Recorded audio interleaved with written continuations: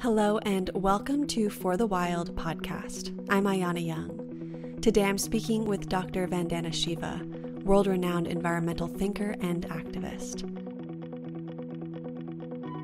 We can choose our different solidarities, and all the violence and all the brutality of 500 years of colonialism, 200 years of industrialism, 30 years of neoliberal globalization, all of that, we can find creative ways to transcend by realizing that A, we are one humanity on one planet, and B, that both the humanity and the planet are rich because of their diversity.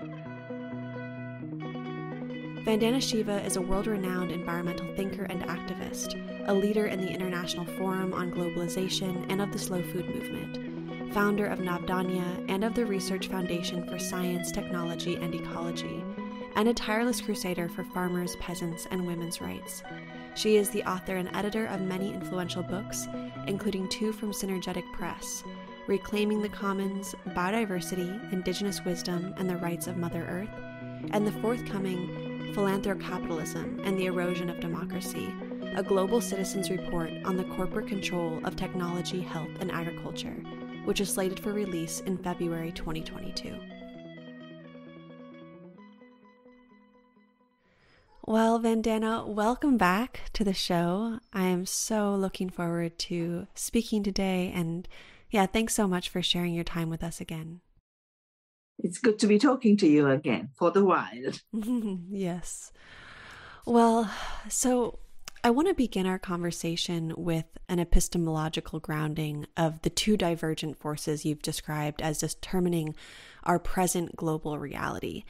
In your book, Reclaiming the Commons, Biodiversity, Indigenous Women, and the Rights of Mother Earth, you write, quote, "The sovereign option and colonial option emerge from 2 different paradigms and worldviews, leading to 2 conflicting ownership systems, an age-old system based on community rights, still the dominant one in rural and indigenous communities, combined with national sovereignty, and the ownership system of corporate-defined intellectual property rights based on individual private property and enclosures of the common," end quote.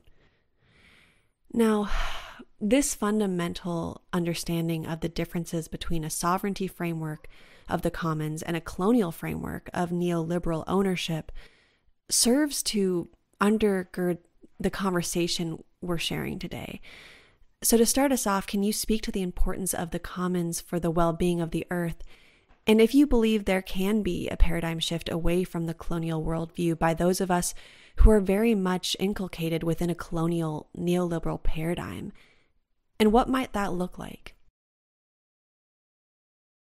You know, the enclosures of the commons and colonialism go hand in hand. The enclosures were taking place in England, but it was the colonization of the land in order to take the land away from the peasantry, to turn the peasants into cheap labor for the factories and the mines. And it was a necessary part of industrialism, which is celebrated without knowing how much was taken away from people in terms of the enclosures of the commons. But colonialism was the enclosure of the commons of the colonized lands. You know, in India, land was a commons. We never had private property in land. We had individual use of land. But a use right and an ownership right are very different. Use requires that you take care of that piece of land over generations, maybe. Whereas property allows you to buy and sell and trade and commodify and speculate and destroy. Seed was never intellectual property, so commons. And that's what my life has been shaped by over the last 35 years now of saving seeds and starting the Navdanya movement. When you ask, is it too late to reverse the enclosures? No, it can never be too late, because the commons is what makes life. For a short period in the industrialized countries, as a result of the workers' rights movement, as a result of the anti-slavery movement, it became possible to, in a way, buy the means of living, you know? And that is collapsing right now. At this point, in these 2 years of the COVID crisis and the recurring climate disasters, should wake anyone to the fact that the structures that were put in place by colonialism, by industrialism, by globalization are now being appropriated even further. And this ongoing commons enclosure is the enclosure of life itself for the majority of people. So we will have to learn to reclaim the commons in order to live. We will have to reclaim that which is vital to life, the land, the water, the seeds, the knowledge, community, in order to have a life. Because, within a decade, they don't even expect money. They expect cryptocurrencies. And cryptocurrencies will be allocated to you according to how you fit into a credit system, just like already it's happening in China. Most people will be reduced to throwaway people unless we reclaim the commons and start commoning our common future. Oh, it's so fascinating in a disturbing way to imagine what is on the horizon. And I would just like to hear your thoughts on how long you believe this current death culture can last. Do you think there will come a time soon where it won't be a choice to choose food or seed sovereignty? As peak oil and peak soil and peak water are seemingly very close to a time that is now, what do you think also the ones in power will do when the resources they've been profiting from can no longer be extracted at the same rate? When you ask if the system will give, it is already giving. I mean, look at the fact that here was Mr. Elon Musk putting SpaceX out and then satellites. And I think 40 of them collapsed just yesterday. So you create a hugely artificial infrastructure that needs hell of a lot of control and support. Well, the heavier your infrastructure, the more vulnerable it is. And it is collapsing if only we were looking. It is not thriving. If at all it is in place, it's in place through huge violent force and imposition. Coming from a country like India, where I've seen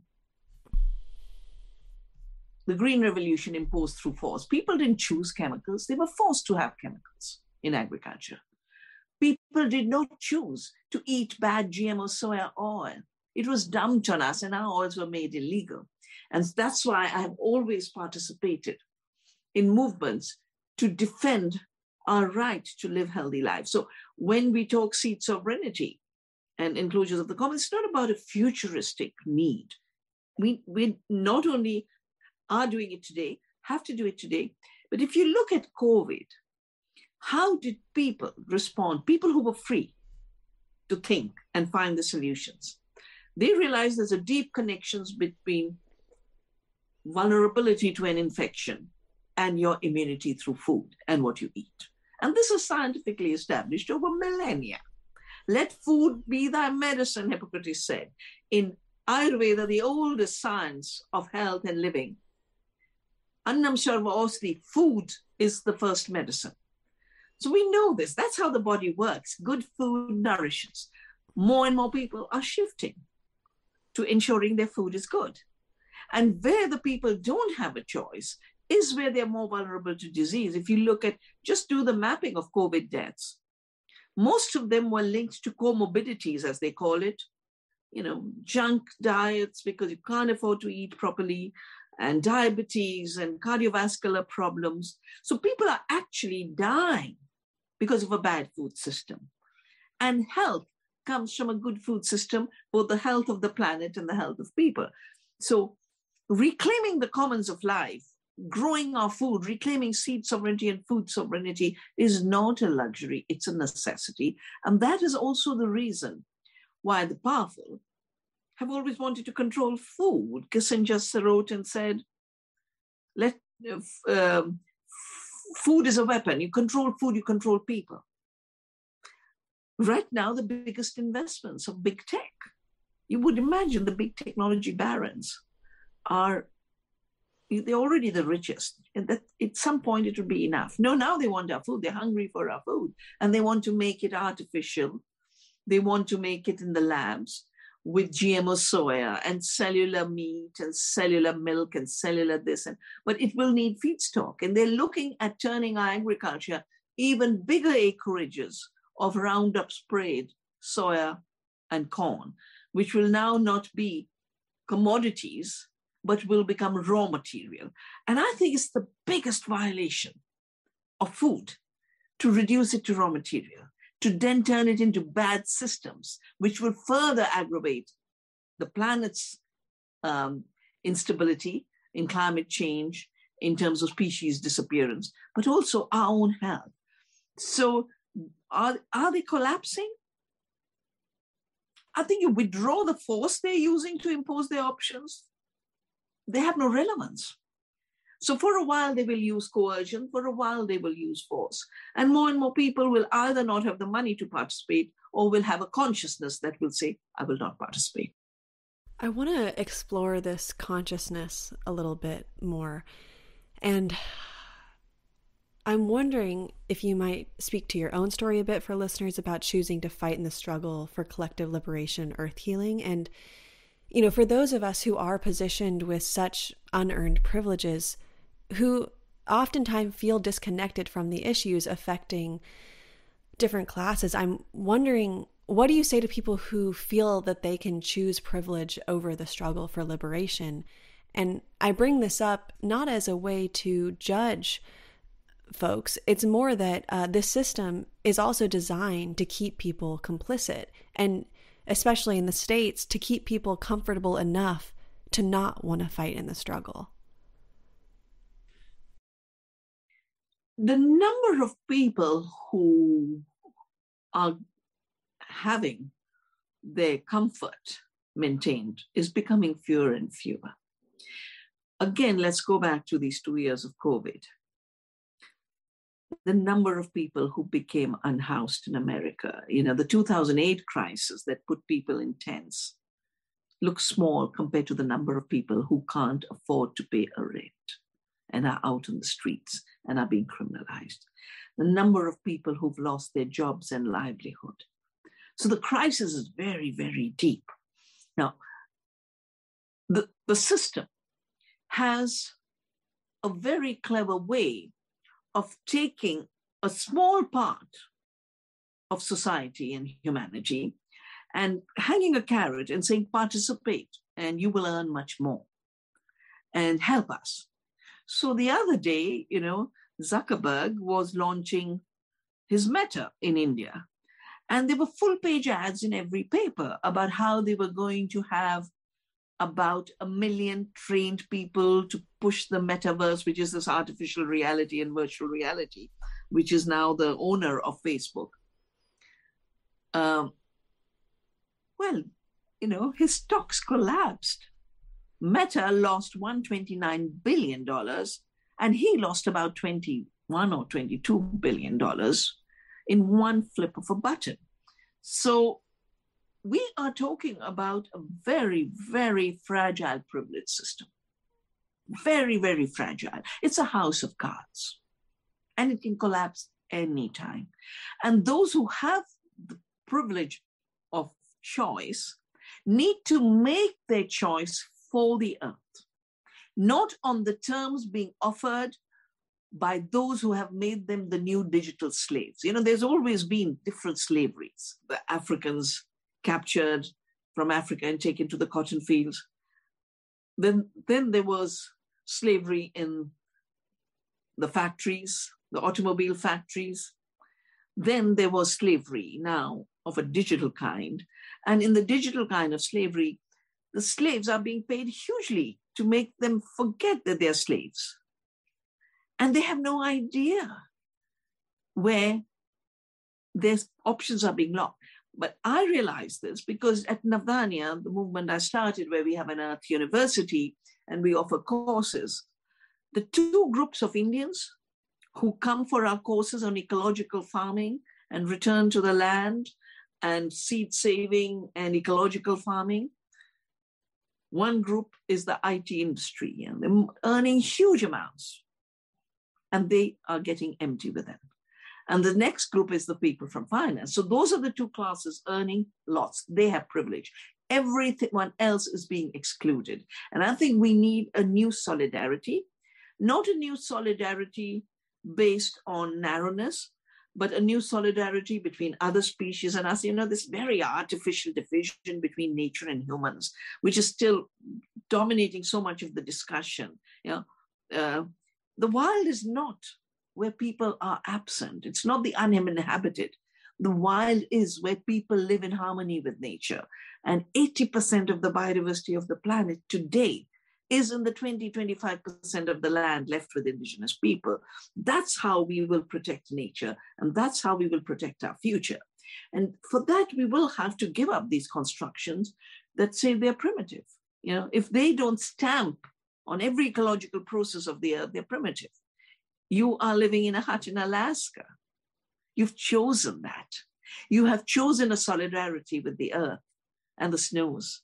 We can choose our different solidarities, and all the violence and all the brutality of 500 years of colonialism, 200 years of industrialism, 30 years of neoliberal globalization, all of that, we can find creative ways to transcend by realizing that A, we are one humanity on one planet, and B, that both humanity and the planet are rich because of their diversity.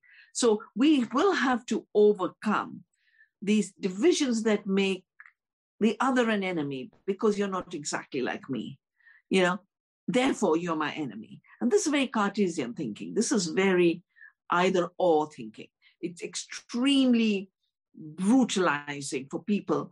And this polarization is kind of overwhelming the world, not because people by instinct love to hate each other because you're somewhat different, but it's because a very small group of people, and they made, just during the lockdown where people lost lives, livelihoods, work, they made $1.5 trillion extra just sitting around, and harvesting the lockdown. They want to make sure that people don't unite to protect the earth and each other's lives. And that's why they create new kinds of divide and rule around race, around ethnicity, around gender, around class.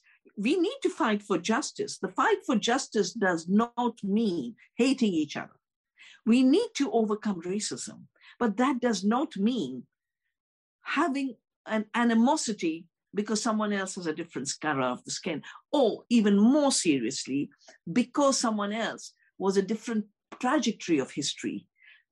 We have to create a common trajectory. That, to me, is the ultimate reclaiming of the commons, our common future.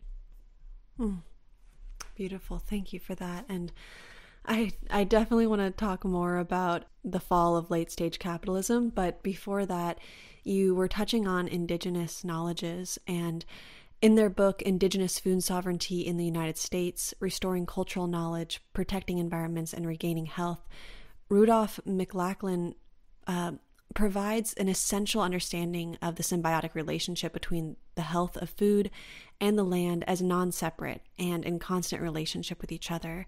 Now they write, quote, "An indigenous food sovereignty framework connects the health of food with the health of the land and identifies a history of social injustice as having radically reduced indigenous food sovereignty in colonized nations," end quote. Now this understanding is crucial for framing the present-day extractive agricultural practices in India and around the globe as a continuation of the colonial legacy. Provided this, I'm wondering if you could touch upon the differences between a food sovereignty or seed sovereignty framework that accounts for the health of soils, the sanctity of seed, water, and air, against the more myopic aims of food security that are based solely on the health of the individual and very much disconnected from food's relationship to ecosystems. For example, I'm thinking about monoculture engineered fields designed to be, quote, more nutritious. But in your view, how do traditional ecological knowledges support food sovereignty And how might food security measures actually collude with bioagriculture and neoliberal understandings of the earth? When neoliberalism was being forced on India, and it was 91, and in that period, during the election campaigning, our prime minister of that time, was standing for elections, Rajiv Gandhi was assassinated. And then the politicians were campaigning, including the person who became the prime minister. And I remember a speech he gave. He said, food security is not food in your godowns, the storehouses, your village storehouses. Food security is dollars in your pocket. And this was in India, where dollars is not our currency. We deal in rupees. And it was in a peasant area where most of the peasants are women in northern Karnataka. And I remember this woman getting up and saying, A, we don't deal with dollars. Secondly, we wear saris, we don't have pockets. So the idea of food security has been so manipulated and messed up that it has become absolutely meaningless. It can mean Monsanto growing more GMO crops and the claim that it will have more yield, which is not true, or a GMO rice, which is a golden rice, will produce more beta carotene, but you don't look towards rice for beta carotene. You go to a carrot. You go to the pumpkins. You go to where there is already richness of vitamin A. And that's why our different foods have different nutrients. And our work in Navdanya has shown that the more you care for the soil, the more nutrition the soil gives you. Nutrition is not an external input. Nutrition is the relationship of care between the seed, the soil, the farmer, producer, the plants. And the data is now so clear. We are starting a new study. We've been saving seeds now since 1987. And just eating that food, we know it has more nutrition. This year, we're going to study the nutritionally empty hybrid seeds, nutritionally empty hybrid vegetables, and the nutritionally dense seeds that have been evolved for eating. The difference between indigenous cultures of seed and the industrial system of seed, as the industrial system is based on extracting money by creating obsolescence. Hybrids have to be bought every year. GMO seeds have to be bought every year. And it is an extractive system. On the other hand, peasants have bred for diversity because, as so many peasants in India have said to me, we have to beautify the earth. And the more diverse the systems are, one wild grass that will rise as a tiber. Indian peasants evolved 200,000 varieties of rice. Look at that brilliance of breeding. And because they were breeding for eating, they bred nutrition. Because they were breeding for growing, they bred resilience. So diversity, nutrition, resilience is what indigenous knowledge maximizes. On the other hand, the extractive economy of the seed, colonization, maximizes manipulation of seed to sell more chemicals. And in the process, you empty the seed of its nutrition and the soil of its nutrition. Data is showing that about 70 to 80% of the nutrition has been lost in food in the industrialized countries. But the third link between diversity, indigenous knowledge, and our health is we eat diversity. There is no indigenous culture that eats only one crop. Even the ancient systems of Milpa in Mexico and the Three Sisters in North America always had the corn, the beans, and the pumpkin. Because you never, ever eat one crop alone. I remember when I went to do my PhD in Canada, what really struck me going from India, where we ate diversity, was go to a supermarket and there would be about 50 kinds of Campbell's soups. But when you look at the ingredients, they're the same ingredients. So all that supermarket diversity is actually uniformity of more and more GMO soya, more and more GMO corn, and all the lab foods that Mr. Gates wants to promote, and the Impossible Burgers and the Beyond Meat, etc., are all GMO, GMO, GMO, GMO soya. That is a disaster for our gut microbiome. We are living diversity. We are a rainforest within. And that rainforest wants diversity of nourishment. The more we punish it with a uniform diet, the more it gets desertified. The more we punish it with toxics, Roundup residues, the more the diseases of today grow. All diseases of today, chronic diseases, begin in the gut. Doctors are recognizing it, that the gut microbiome and its destruction is basically at the root of chronic diseases that so many people are suffering from today. So health is absolutely a continuum, from the soil to the plants we grow to our gut microbiome. Will you heal me? Will you heal us? I will heal me, but will you wake us up from the slumber dumb? Will you wake us up from the slumber dumb that's come? Wahoo, wahoo, wahoo. Some know not what they do, not what they some do. Are not connected to you, are not connected to you. Wahoo, wahoo, wahoo. I want to talk a little bit more about our health and whether it's the gut microbiome or beyond when it comes to GMOs. I think that when the conversation around GMOs, I think, was really more prevalent maybe about, around a decade ago, people, I felt, were talking more about how our bodies and the earth body, but, our human bodies were being impacted by the tolls of GMOs. And so I want to remind people, and honestly myself, that eating GMOs are toxic for us. And if you could share a bit about other examples that you've seen of people getting sick and the diseases that come from that, I think it's a really important reminder for those of us who maybe at one point knew it, but have kind of, those memories have faded for us. So given that my work on seed saving began because I did not accept the illusion that chemical companies using genetic engineering tools to make GMOs were now the creators of life and therefore to be owners of the seed. That was the simple reason I started saving seeds. And in the process, started monitoring GMOs. I was part of the United Nations expert group that framed the Convention on Biosafety, which is the aspect of safety linked to GMOs. We have an international treaty. The United States didn't sign it. But globally, we have a biosafety protocol, Cartagena Protocol, and it's supposed to regulate the harm.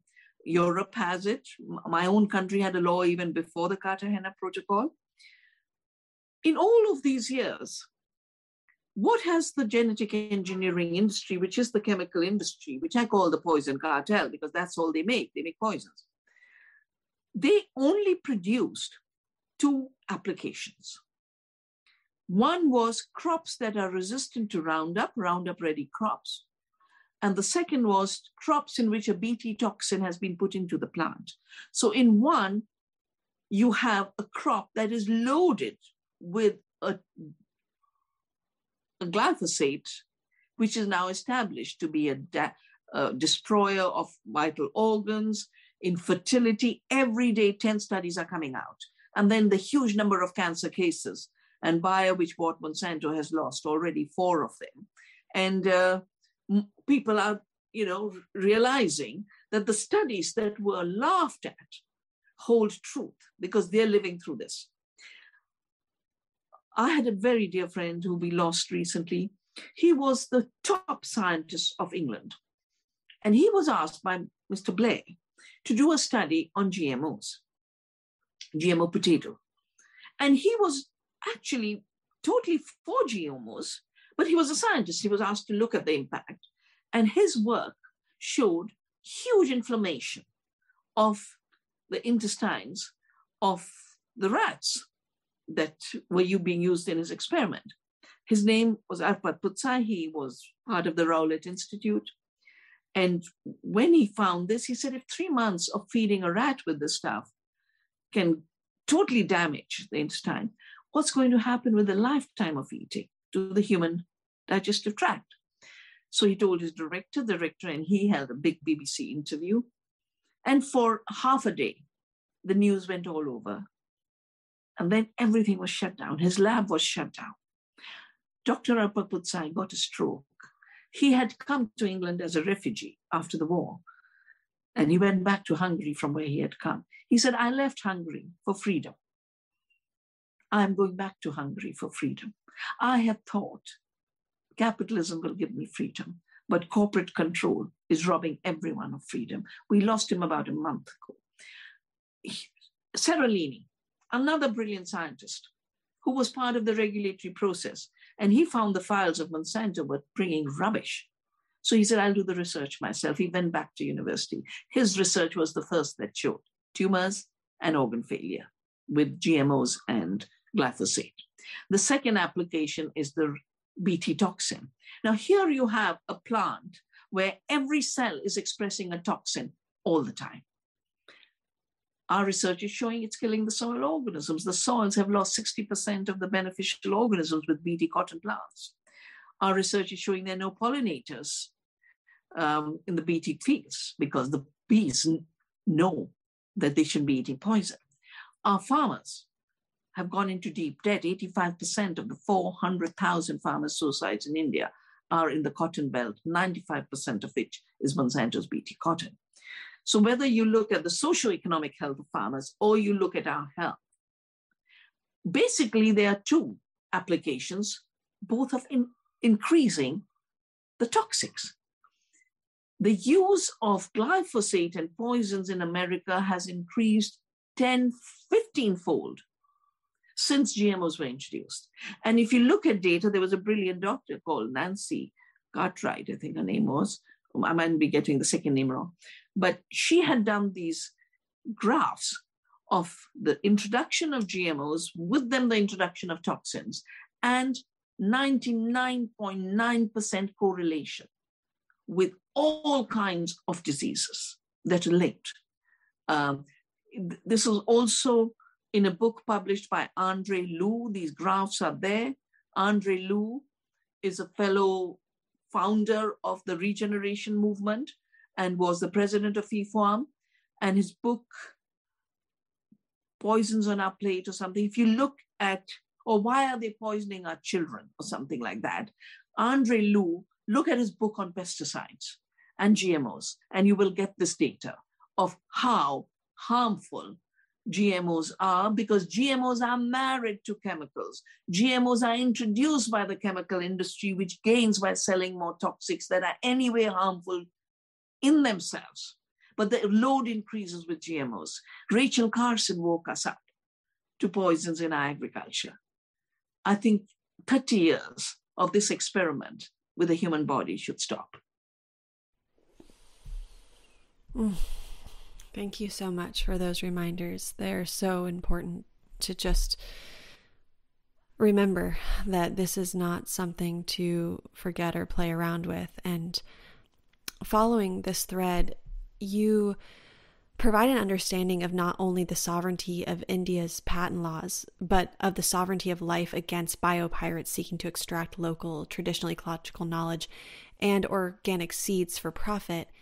Now, in an article you wrote for LifeGate titled, "We Are Earth, We Are Nature, Patenting Biodiversity Means Stealing the Nature of Life," you write, quote, "The patenting and piracy of life, of biodiversity, of natural processes, and nature itself, including the minds and bodies of human beings, is a violation of spiritual law, ecological law, biodiversity law, and human rights law," end quote. Now, in response to the surge in recent decades of the patenting of bioresources, you've posed this question with utmost clarity. How can you patent that which is already alive? So can you speak to the jurisprudence that protects the commons and prevents biopiracy, and comment on the ways that patents for bioresources are undermining national sovereignty? I woke up to the question of patents on living systems and seeds at a meeting in 1987 when there were no GMOs, but the industry was seeking to have patents on seeds through GMOs. Their main purpose for introducing GMOs was owning seed. And they said it so clearly that this is where our profits will come from. Because if you have a patent, you have the right to prevent anyone else from using what is your patented property, intellectual property. So the farmers would not be able to save seeds. And then they wanted to make an international law, which became the Trade-Related Intellectual Property Rights Agreement of the WTO, through which they wanted to make it illegal for any farmer anywhere in the world to have their own seeds, to save their seeds and share their seeds. And I listened to them and I said, seed is not a machine you invent. Seed is evolution in constant unfolding. It carries millions of years of memory of the past and millions of years of potential for the future. It is not your invention. So the two things that I started to do was save seeds. I made it my life's mission, but also work with my parliament and work with our government to make sure our laws did not suffer the illusion that seed is an invention created and invented by the poison cartel. And that's why we have in our patent law Article 3J, which says plants, animals, and seeds, and any part of them are not inventions, therefore they cannot be patented. And this is the clause that Monsanto has been very troubled by because they've been wanting to own the seed. And this has come in their way. They're still trying. They're still trying to undermine our biodiversity law. We have an international law called the Convention on Biological Diversity. And I had a big role with my government and other governments in 92 at the Earth Summit in framing a lot of the issues. The three things we put into this law were, these are not open access systems, they belong to communities, biodiversity belongs to communities, and it belongs to countries. Therefore, sovereignty was put into that law.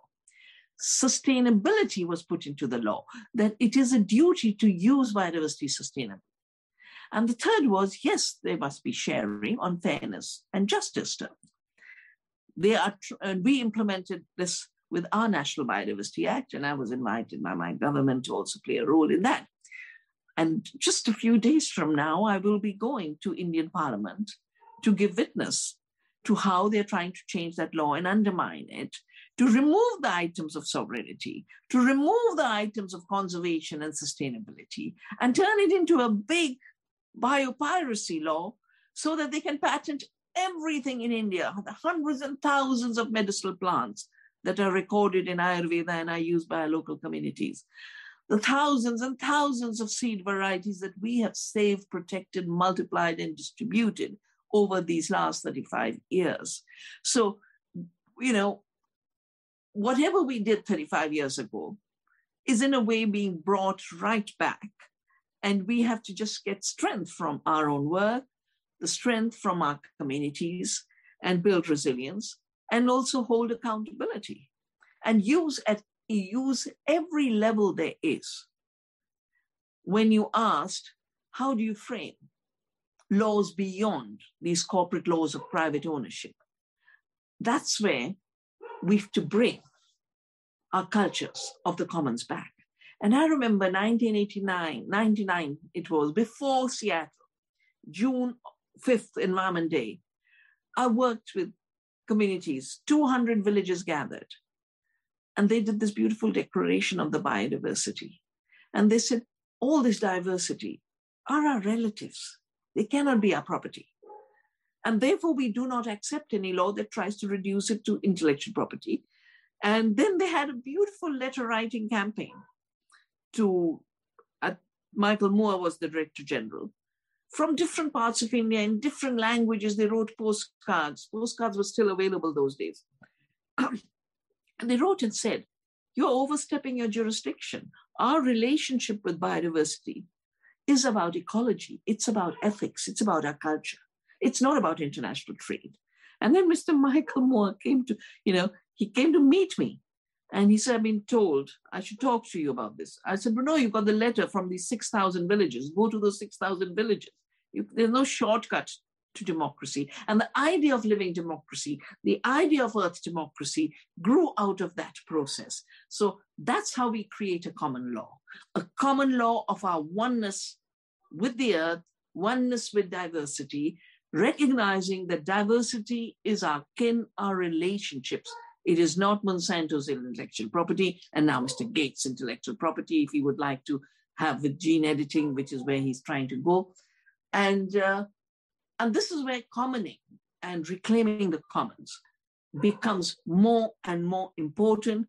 The more the greed and the limitless grab grows, the more the need for defending community and commons grows. Mm-hmm. Absolutely, yeah. This power grab that's seemingly more and more desperate as the fall of late-stage capitalism becomes more of a reality is disturbing to witness. I mean, I just am wondering, with people like Bill Gates, what do you imagine them doing as the apocalypse becomes nearer? Like, when you think about these people and nations in power, and with their capitalization on life itself and the hoarding of resources, what do you imagine them doing? And how do we as common people knock them off the power pedestal that they're on? And also just, their own power through their own wealth, but also, of course, their power is connected to so much political and global support. So yeah, I guess it's a two-part question of how do you see the manifestation of their desperation as late-stage capitalism falls, and what can we as common people do to knock them off their power pedestal? Well, as far as their desperation is concerned, it is exhibited in the level of coercion and violence they're using in terms of over-regulation and over-policing of society. And everyone has been kind of, made to look only towards a virus. But behind the virus, they're just taking over our lives. I mentioned how the tech giants have made 1.5 trillion additional, while they prevented us from having work, small businesses from running, and they are really trying to create a surveillance empire. I mean, this brilliant book called Surveillance Capitalism by Susanna Zuboff of Harvard University. And she has pointed out very clearly that not only do they need new raw materials, and for that they're going to get more violent, but they have reduced the human being to raw material for data. And the fact that they talk about data as the new oil and the data extraction as the new mining.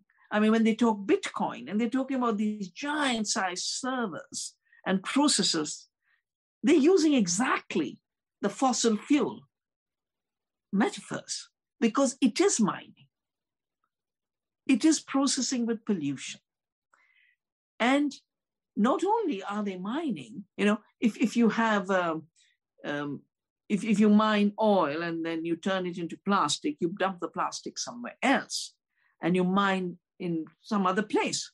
But we as human beings are becoming the mine. Our bodies and our minds are becoming the mine for data. And then manipulated data, for which they've declared a whole new science of behavioral science, manipulating us as the junk that is dumped on us. So we are being junked, and Metaverse and Facebook is the ultimate junky human beings who are living such bad and painful lives that they're going to live in a virtual reality to be in permanent illusion. how do we dump this? By not living that illusion. How do we dump this? By cultivating more and more of our real relationships with the natural world, which gives us so much. Cultivating our real relationships with community, because in my view, community and commons are the alternative to capitalism and capital. Yeah. If I have 3 people, I can build a home with our labor. That's how third world societies run. The societies they call primitive are actually sophisticated in terms of the commons. But if I have to have a rent to pay for a house, the minute I don't have that rent, I'm out of the house. That's why we have to reclaim our ability to collectively create the worlds in which we live our lives. I call this the infrastructure of life. The more we become aware of our own possibilities and potential, all of which we have denied. We were made to look down on our bodies. We have to reclaim our bodies. We were made to look down on bodily work. We have to celebrate working with our body. We run a course at Navdanya, which I call Yoga of the Earth, because all the time I hear people, oh, agriculture and farming is drudgery. And then I ask, so do you go to a gym? Do you do yoga? Yeah. It's so relieving and so enriching. I said, but in the field, you do exactly the same postures. And we have a beautiful poster where what you do in gardening is a yoga of the earth for the earth. So we have to change our categories and all the categories of enslavement of our minds that prevents us from living our full potential in freedom from the Gates, the Monsantos, their money, their capital, their control. And that freedom means we turn more and more towards the earth in partnership and turn our backs to them rather than what they've made us do, turn our backs to the earth and turn towards them with begging hands. Oh, so beautiful, Vandana. I'm really feeling what you're saying. I'm feeling revitalized and empowered, which is what the feelings you usually leave me with. And I really feel those last sentiments, and I can't help but wonder still, why do the powers that think they are want us to be enslaved to them? I mean, we could easily say, oh, well, they want more money, and if we play their game, then they get more money. But why do they want more money? I guess there's part of me that wants to hear your thoughts on the psychology of these Gates and the Zuckerbergs and all those that we don't know their names. I mean, there's many more who aren't in the news, who are every day doing these things that are sinister to control us and to destroy the earth. But I'm not so sure that they think that they are the quote bad guys. But something clearly is going on in their psychology where they want to destroy and control, and somehow they've gotten control of most of us. So yeah, I just want to break that down a little bit. Like, why are they doing this? What do you think is going on for them? Well, control for sure. Control, in and of itself. But the fact that it also brings them big money and brings them profits adds an incentive. But when you ask, I'm sure they think they're doing good. Well, when the colonizers came and killed indigenous people, they were civilizing us. They named the butchering civilizing the barbarian.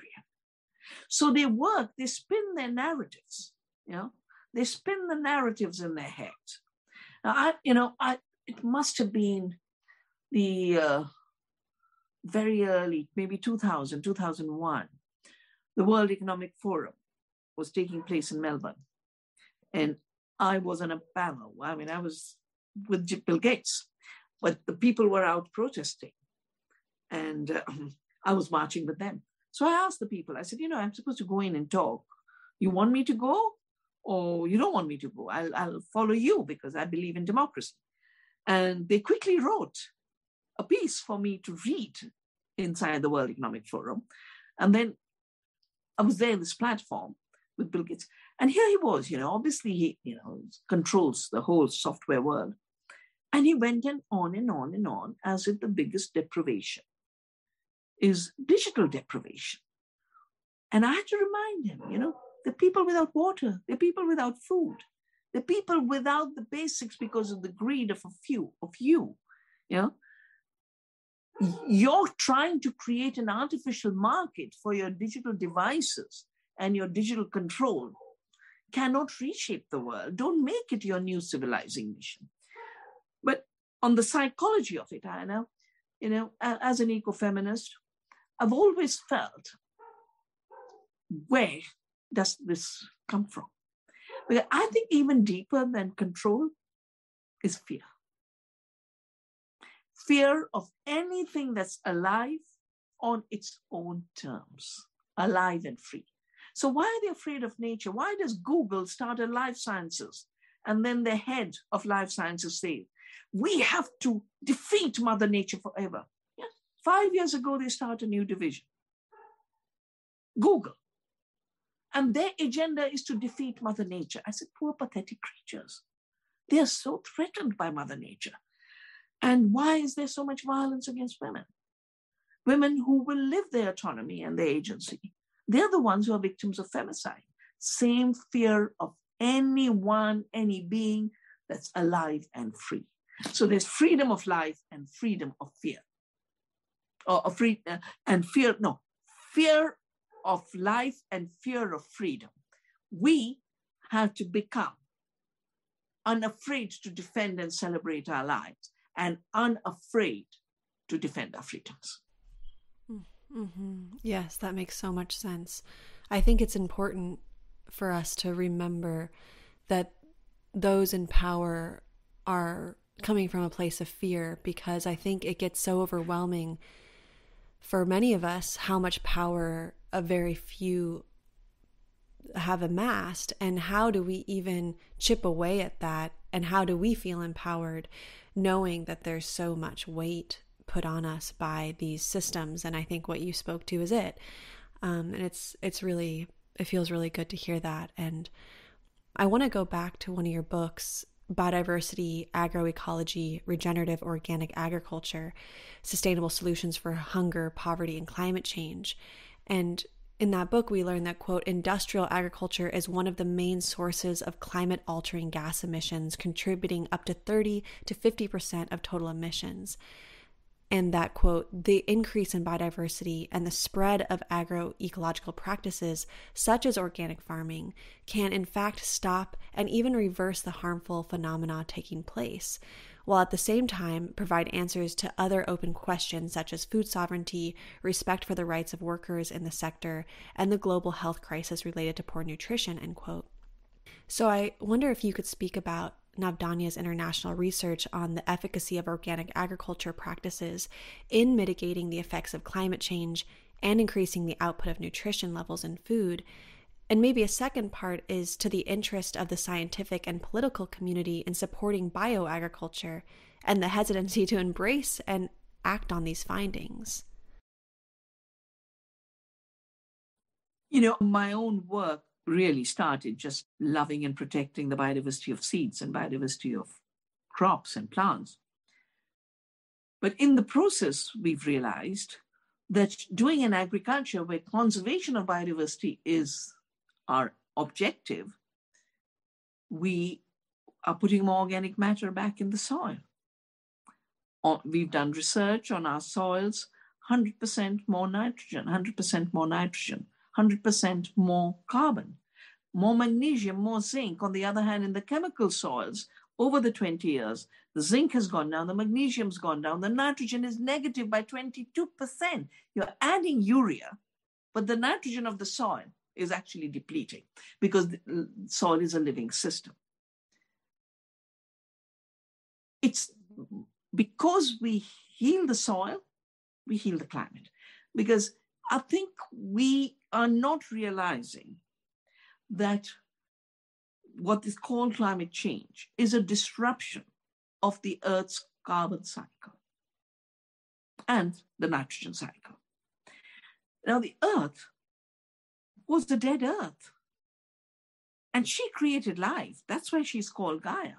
3.3 billion years ago, microbes and plants then started to do photosynthesis. And the temperature of the planet used to be 290 degrees without life. And she reduced it to 13 degrees centigrade with life. The carbon dioxide used to be 98%, 4,000, 5,000 parts per million. She reduced it to 0.03%, 270 parts per million. Now, that process is what allowed human beings to emerge, evolve. And that niche is what we are disturbing. First, through colonialism and destroying the biosphere and its diversity. Second, through the fossil fuel idea that somehow coal, oil can substitute all the functions of biodiversity, and calling cultures that lived in biodiversity economies primitive and backward.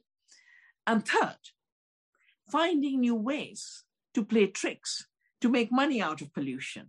Yeah, the book on Gates, that the philanthrocapitalism book, has all of these elements of geoengineering as a climate solution, fake meat as a climate solution, fake breast milk as a climate solution. Now, everything is becoming a climate solution, but 50% of the greenhouse gases come from an industrial system of agriculture that is also destroying our health, because it's destroying the soil and it's destroying our gut microbiome. 12 to 14% is from the production system, but about 20% is from destroying the forest, the Amazon for GMO soya. Just look at the maps of the expansion of GMO soya in the Amazon, or palm oil in Indonesia. And by 2030, the palm oil will kill all the rainforests. Another 20% greenhouse gases for mining bauxite and turning it into aluminium for packaging, mining oil and turning it into plastic for packaging, taking good, healthy food and turning it into ultra-processed, disease-creating food. So the packaging, the processing, the food miles adds up to another 20%. And then because this globalized system needs uniformity, it creates a lot of food waste. 50% of the food of America is wasted farm to the shop. American Wasteland is a very good book that describes this. So it's a system that's destabilizing the climate system. It is destroying biodiversity and it's destroying our health. On the other hand, the kind of work we do in Navdanya, we intensify biodiversity. Therefore, we have more health per acre and more nutrition per acre. Our farmers are earning 10 times more by not buying external inputs and growing higher quality of food. And the idea that organic is a luxury, my experience shows that if people have a choice, they'd rather eat healthy, nutritious organic food. So I encourage our communities to distribute locally. Yeah. And, you know, someone grew onions, someone grew potatoes, they're creating their local distribution systems. Farmers are going with their vegetables in the morning, and in 2 hours, the village itself is consuming it. So localization, diversification, freshness, going from the globalized fossil fuel intensive, chemical intensive supply chains that are harming the earth's health and harming our health, to local, biodiverse, organic systems with short supply chains are where we heal the planet, heal our health, and create new livelihoods. You know, I have this dream that instead of being thrown out of homes and living on the streets, people will get together and say, I will join 40 others and farm. And, you know, when the abolition movement and the liberation of slaves took place, the slogan was 40 acres and a mule, if I remember right. And I think for America's new liberation from this collapsing empire should be 40 acres and a mule, but communities joining hands to create a new society, healing the earth, healing our waste. You know, not only do we have a lot of waste created in this food system, it's wasting people because it only measures how few people work on the land. That is called efficiency and productivity. But behind it are energy slaves, as Amory Lovins talked about it. Hundreds and hundreds of energy slaves, which is then causing all the greenhouse gas emissions. So as long as we can open our minds, learn from nature, learn from indigenous people, discover our own potential, and stop absorbing messages of fear, start cultivating the love, compassion, and hope that is our basic human instinct. Wow. Vandana, thank you so much. That, yeah, it's like our rallying cry. And I'm with you, and I so agree with you, and I'm really grateful that you connect so many dots for us, because I think it's really overwhelming what's happening on this earth right now, and to our communities, both human and more than human, and to have someone like you take the time to decipher so much of what's happening is really necessary for us to understand and to make different choices. So thank you so much for this time with us and for all the time that you put into protecting this earth. Thank you, Ayana. Joy being with you again. And take care. Yes, you too. Thanks, Vandana. Thank you for listening to this episode of For the Wild podcast. The music you heard today is by Peels, Paia, and Kai Ivalia.